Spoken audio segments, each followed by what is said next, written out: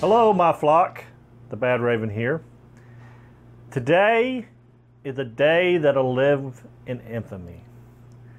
Well, not exactly today, but a few days ago. I found out that I will never probably ever be monetized ever in YouTube. Well, I can't say ever. You know, it's going to be a while though, which I never expected when I started this channel, the Badraven channel, that I was going to be rolling in cash very quickly. If you've seen my 1-year anniversary video or any of the other videos where I talk at any kind of length of why I got started in YouTube, it wasn't for the money. Actually, the reason I did, and I think a lot of you that follow me know, is because of my son. That was the main reason. And I always loved movies too. I wanted my son to know my stories about movies. So that's what started it all. And I always wanted to talk about movies.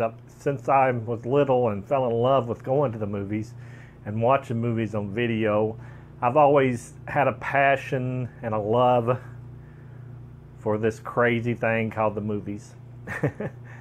That's why I started it. When I got the channel going, I just want to give you a little history of what I went through to get it started, and then I can go into what YouTube has come out with and what the video is basically about. But when I started, I just started making videos, and I've said this several times, and Pizzell knows that he's another YouTuber that's got a very big channel. My son was watching his videos and he showed them to me, and I loved the style that he did his videos in, so I kind of was very well inspired by you, Pizzell, and you know that. And I wanted to do that. I wanted to do what he did. I liked the way he described his movies and his experiences. So I knew I could do that because I love movies too. Maybe not as good as him, not as articulate as him, but still be able to convey what I thought of the movies that I've seen. So I started out making a few videos, and you can see from my videos on my channel that I started out with, it's kind of rough at the beginning, but most people are. Whenever you start something new, like I tell my son, you're not going to be the best at it. You just got to work at it, and get better every time. So that was my plan. And I wanted to be able to start this out and see if I'd like doing it. I wanted to be able to make a few videos, spend a little time, learning how to edit, learn how to upload to YouTube, and go from there. And as I did it more and more, the better I liked it, and I hope the better I'm getting at it. So I don't know, I'm getting some subscribers, so that's a good sign I'm doing something right. But I didn't expect to get 1,000 subscribers within a year, or maybe even 2 years. I didn't know how long it was going to take me to get that far. So when YouTube come out with all these new guidelines, which I'll hesitate before I get into the guidelines that they have now, but when I started last year, around this time in December, January, I almost immediately got monetized. And I didn't have just a handful of subscribers, not hardly that many views. So I just got, I sent in all my information, my Google, Google Sense and all that, and got verified, and they started letting me occur from the actual commercials that run from the get a little bit of money from my videos. Which I talk about a little bit. I think my first little thing was 9 cents, which still blew my mind because it was 9 cents. I didn't physically, go to work at a job. I mean, I'm not saying it ain't work to be on YouTube. It's definitely a lot of work. I've come to find out. I thought that was neat. Make 9 cents. I know I never get a check till I got to the big $100 threshold, which would probably took me 2 years to get to the $100 threshold either way. But I was monetized immediately. And I was, I got up to like 32 cents as time went on, like that, with my videos doing a little bit better. And I never had no big, go viral videos like that. I just had some little videos here and there that, did decent. Nothing in the realm of big YouTubers or even middle-sized YouTubers. I thought that was cool. Well, as I went along, we had the adpocalypse that came along when PewDiePie, or whatever his name is, I don't know, Andrew tells me his name, whatever, had his little thing go wrong. Then they jerked me out of monetization and said, you have to have 1,000 views before you can get monetized again, which I finally reached about a week ago. I always have great luck. I've always have great luck. Anything I've ever done, whatever that comes out, when I get on board, everything goes to pot. It's just my luck. I mean, I've come to realize that my luck's just that way. I reached it, and then the next day, this other jerk, or whatever his name, had 3 million subscribers, and I don't know how these people get these big subscribers that are total idiots. Not that I'm the smartest man in the world. He does the stupid thing he does, and then they just gave me my monetization back on my videos. They had just confirmed, hey, yeah, you've reached monetization again for my second time. And then jerked it right back under me because the new stuff came out. You know what the new stuff came out? 4,000 hours of views or whatever, content or something, and 1,000 subscribers. And if you look at my count, I'm almost there to 1,000. I just like about 900 and, was it 18? I only have 82 subscribers as of this day, January 20th, 2018. So I've got a while to get to that threshold again to get my monetization back, which, like I said, would be just pennies. I understand. But to me, it meant a lot. It meant that, I was doing something I liked and I was actually going to be able to get a little money for it, maybe dimes, but to me that would have been great.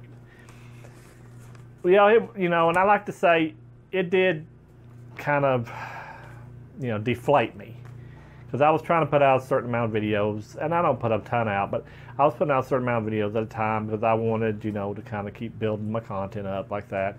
And, eventually when I do, something does hit or somehow I get put into the trending videos, whenever that time comes, I would be ready for it. So when I had this information happen, found out this what they're doing, I got deflated. I felt like, why am I doing this? I'm never going to make any money at it, which that was not my intent in the first place. So that's what I kind of came to the realization at. When I first did my videos, I even said I wasn't expecting to get rich. I just wanted to, put all this down on the film and be able for my son to see it. So really, they didn't take anything away from me. I was hoping someday to get popular enough to maybe get to go to a studio screening, or them to contact me to do a review on a DVD or something like that. That would have been great. That would have been awesome, and that could still happen. I understand that could still happen for me. I could still have that happen even though of all these rules and stuff. But I also had some good things that happened to me on the way before all this ever hit. One day I came home while I was out doing something, and I got a little notification that somebody had left a comment on one of my videos. And this is when I first started, just had maybe 10 or 12 videos out. I had actually, wasn't even on my channel, the Badraven channel. I had another channel, Badraven 6701, that I had started way back when Andrew was a little bitty kid, and I had done a Star Wars video with him on it, which I did not move that Star Wars video over where he's playing against Darth Vader, But I just found the old video and re-edited it, put it on there because I couldn't transfer the old video over. I couldn't find the password, whatever, couldn't get into it and switch it over. But I also had a video of Friday the 13th Part 2 where I did a little, what do you call it, an acting job of John Fury's character of Paul in Part 2 at the campfire scene. And it was on that channel. And when I was in the car, I got the comment, and it said, "You did a good job," or something to this effect. You did a good job because I did the campfire monologue that John Fury done in the movie Friday the 13th Part 2, and I gave him all the credit. I just wanted to do it for a Halloween party that I had thrown for my son. I wanted to be able to do that as a campfire scene, so I did this, the campfire quote or dialogue. John Fury, the actor John Fury, commented on it. He said, "Good job," and I know because I was there, JF. And I was like, JF? Who's JF? I didn't even think about John Fury, would be John Fury. So I get home and I get to reading it, and I get to look at it and click on where he sent it from, and it is John Fury's little site. And it made me feel so good that an actor that I admired in a movie took time to watch my video and liked it. And it just immediately made me love making videos on YouTube. And it had nothing to do with money, and it had nothing to do with, getting partnerships or whatever like that. It just made me feel really good that somebody that I admired in a movie within Hollywood that had done a movie that I loved had commented on my video. And I left him immediately. I left him a paragraph of, thanking him for, for leaving that comment. It really made me feel good. And I said I was giddy as a schoolgirl. And then he commented back, said, one thing I know is you're definitely not a schoolgirl. So he said that his sister had been going through some videos. I guess maybe they were seeing what people had put on the internet about him, and she found my video and she forwarded it to him, and he watched it. So that shows you that I just thought that was so cool, the power of YouTube to get my video looked by somebody that I got a movie on my shelf that I've watched several million times. The actor recognized me. He recognized me not as who I am, but he recognized me as what I did to build him, say stuff about him, and it was so cool. And it made me think, well, YouTube reaches out to everyone, and I know that's just in the United States.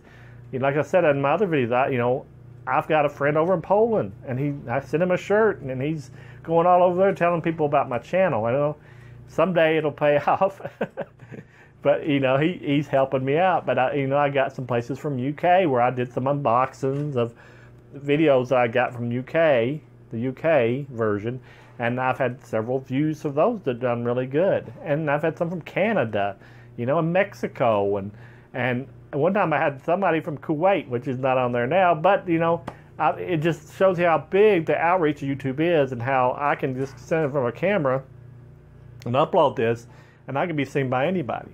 So that kind of got me thinking about, why be down? Why be down because of YouTube? If really YouTube's the only reason they saw me. So I could be mad at them for not monetizing me, or I can be glad that they let me put my videos on here, and I've still got a platform. And that's kind of brought me out of the funk that I was in of, the feeling bad. I have, now that I've just kind of like, taken stock in everything that's gone on with the new changes to it. And I listened to Pizzel's, he had a video about it on his channel. And he was encouraging small channels like mine, because mine is very small. I really understood what he was talking about. There's other ways, diversify. I understand that. I understand what he's talking about. I've started my Patreon account. I had it started before these rules came down. I've tried a Patreon. I really kick that at the end of my videos for people that want to support me. They can, and I'm going to try other things too. I'm going to get into the trying to merchandise for my channel to be, be able to make things that way. I had the shirts and stuff. I'm going to do a little few things to kind of entice people to do the Patreon here in a few months. So it helps me to kind of think outside the box, not just think of, oh, they took this away from me and I should be upset. I need to quit. I'm not going to quit. Even if I don't ever even get any money from anything else, I'm not quitting. I'm going to do it as long as I'm able to do it. I have stories to tell. I'm going to do it. So maybe someday I can reach 1,000 subs. I've got 82. It's took me a year to get 82, but nothing easy has been worth it. And, if you ever got something done really easy, it's not been really worth it because you didn't get to have to claw yourself through it. And you didn't have to work for it, and it doesn't have the same meaning. So I'm used to that. I've not had anything just given to me. I've had to work for everything I've gotten. This is no different. I don't expect to get rich off YouTube, nor did I come up with that. I just wanted to be kind of recognized for maybe getting to do a DVD release review, get to go to a screening, like I said, get to do reviews of movies, to anything that I love, the stuff I love to do. That was my whole reason, and for my son and all those, like I told you before. And I know I'm rambling on, but I just wanted to make a video and say the Badraven's here, and the Badraven's here to stay. And no matter what, we're going to be putting out videos for you, the flock, or anybody else out there that enjoys us. And you're a flock member, whether you join the Elite Bad Birds on my Patreon, you're a flock member no matter what here on the Badraven channel. And this is not going to stop me in any way, form, or fashion. And I'm going to be here for you, the flock, anytime that you want to come back to my channel. So I'm going to wrap this up and just say, remember, always remember, the Badraven is your friend, and we appreciate you completely for coming and watching our videos. So come back for more. There's going to be more videos out there for you, and we can't wait to start off this year right. So I'm just going to say, I'm going to let you go, and I'll talk to you later, and goodbye.